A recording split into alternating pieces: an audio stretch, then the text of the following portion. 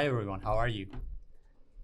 Last session, as you remember, we wrote this very fancy application that had two pages, a welcome page and a login page. And the welcome page had two actually widgets, we could say, a title, which is a text field, which is a text at the top, and a button.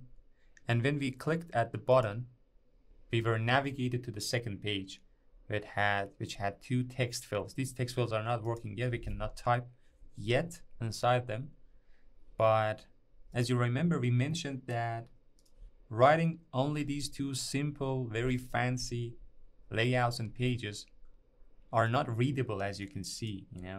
We are trying to talk to the framework with very basic and primary stuff, drawing stuff.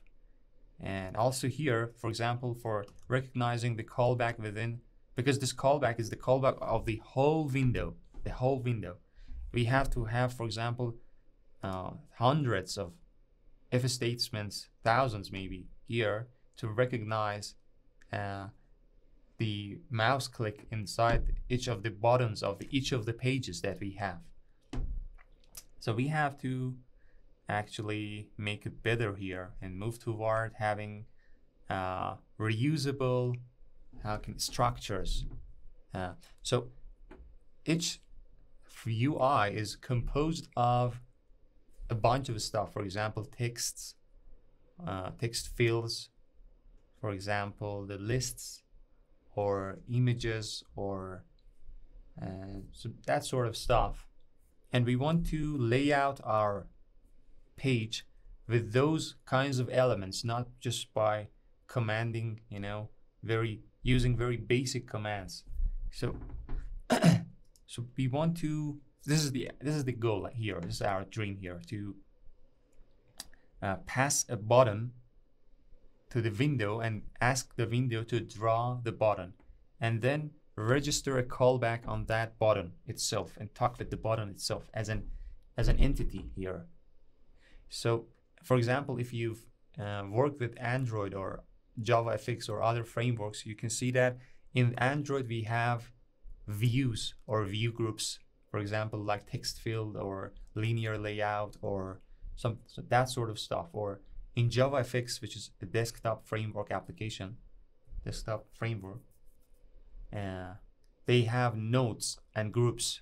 For example, they have, again, text node or list node, or you can group those nodes inside, for example, absolutely, I've forgotten the names. Or for example, in Flutter, we have widgets. They name them widgets. For example, text widget, list view, which is a widget, a row, column, which we can put and lay out multiple widgets inside it to group them.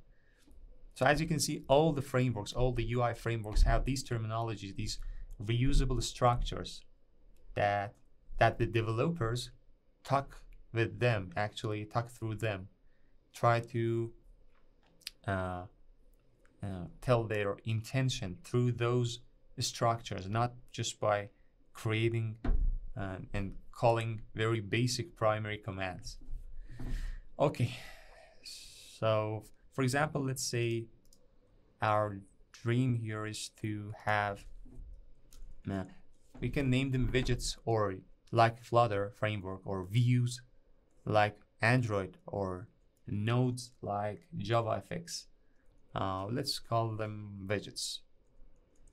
Okay, so let's create a package here for widgets. And let's have our first widget here, which is a button.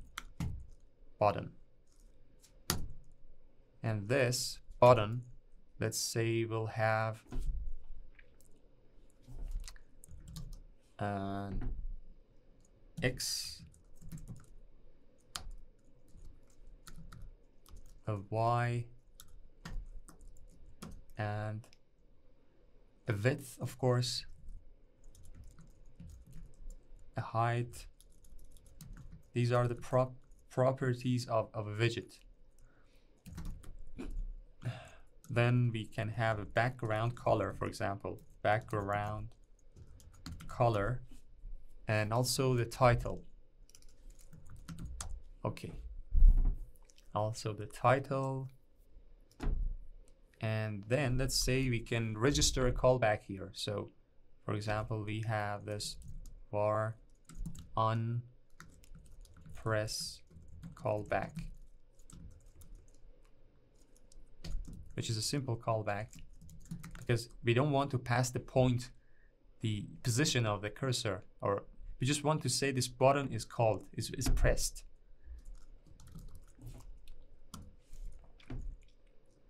And I'll also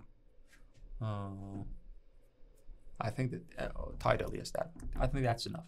So let's add a function here for fun draw content. So this draw content will ask for a canvas, which is our own canvas, a UI canvas. This will ask for a canvas, and this button will try to draw itself on this canvas based on these properties that it has.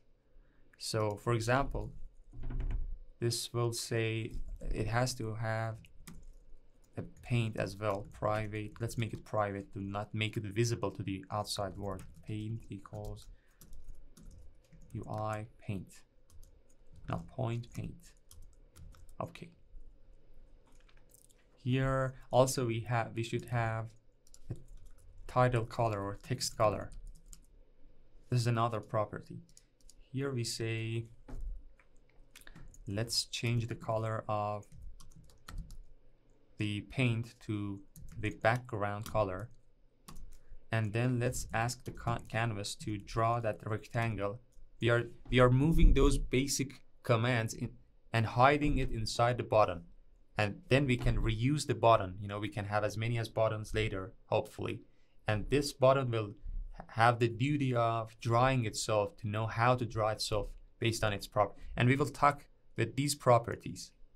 So draw rectangle, which asks for UI point, which is the top left, yes, which is X and Y, and another UI point, which is X plus width, which is right, and Y plus height, which is the bottom, and of course the paint. So here we are drawing the background, and then we change the color of the paint to the title color and try to draw the text, which is the title. Title is not an integer, it's a string. Okay. The anchor, we need to actually have some kind of a function, some kind of a utility to ask for the width, for the boundary and the width of the height of this text that we are going to draw.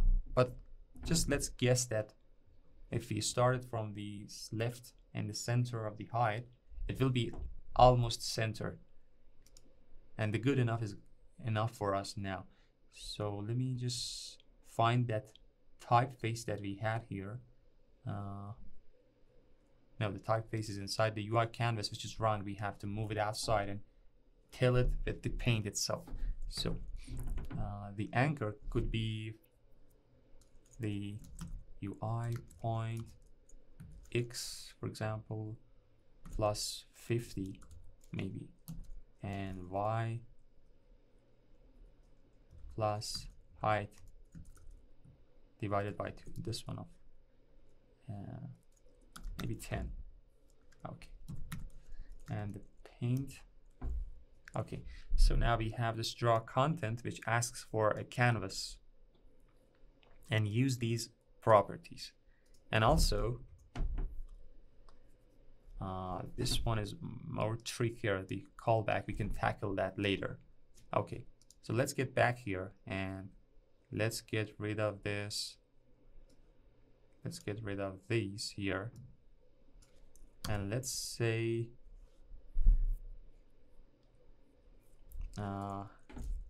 we want to create a button here, say val, name it login button, and which is a button, And then we want to specify the properties. For example, we can say we want the X to be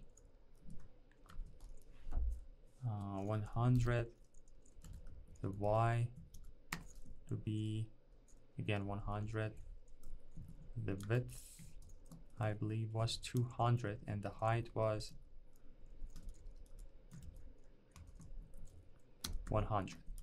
Then we can say the background color, which we used the background color before draw rectangle, which is this one. This is the background color.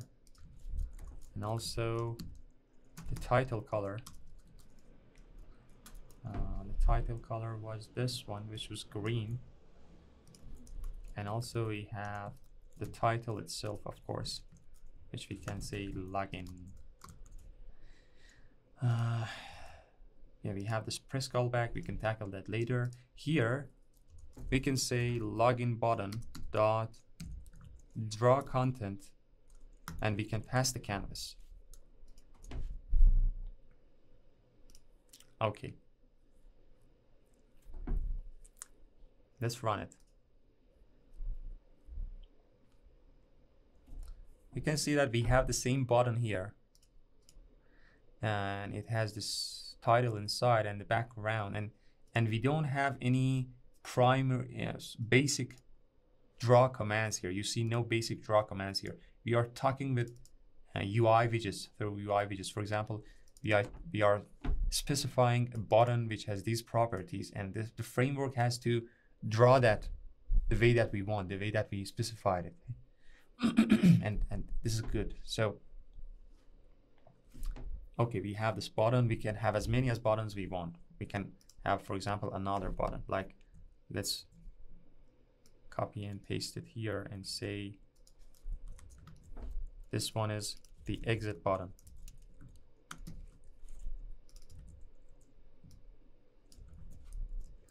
And let's make it, for example, from 300. And let's name it exit application and run. Oh, we have not drawn it yet. We have to draw the exit button as well. Okay, we have two buttons. You can see this one is login button, this one is exit button, and we can have as many as buttons that we want. And the button class is hiding the implementation inside it. Let's try to implement this. I'm not actually saying that this is the right way of doing this, because we have to give this login button to the window itself. We should not get the callback of the drawing of each frame and then create the buttons and pass that canvas to the. This is not how other frameworks work. In the other frameworks, you just create your button and pass it to the framework and tell it, I want you to draw this on the screen, and it does that. And we will do that. So, but step by step. So in the press callback, we can say here that we can pass it to the buttons. We can, let's move this callback here and say if login button, let's say the buttons has some kind of a function inside them that we pass the cursor position, and they tell us they use it. For example, they use it if they are interested in. For example, we say use or consume mouse event. So we are actually grabbing the mouse event from the window and passing to the widget itself, and the widget has to recognize if that event is inside its boundary, is within its boundary, and if the, for example, mouse event type is a release after a click, for example. And let's pass the point and also the type as well.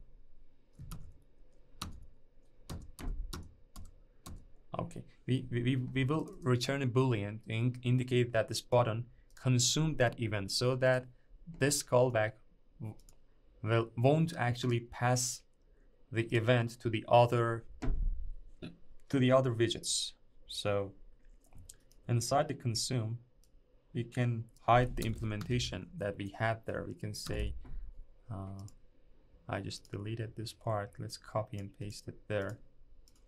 And say if the type is release and the point is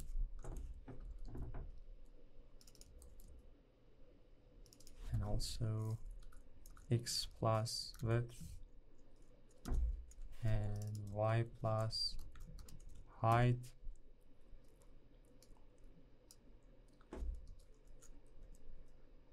we can return this one.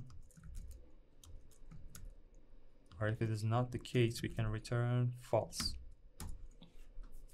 So if this is a release and the point of the cursor is within our boundaries, then we tell the callback of the window that we consume this event and don't pass it to the others. And also we call back the on press callback. Okay, we just call back.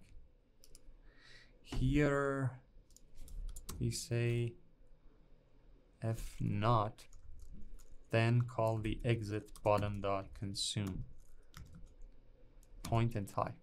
Okay, if the login button does not consume the mouse event, we pass it to the exit button and we ask it to consume it. And we don't care for the return type because we don't have any other elements or widgets on the page yet.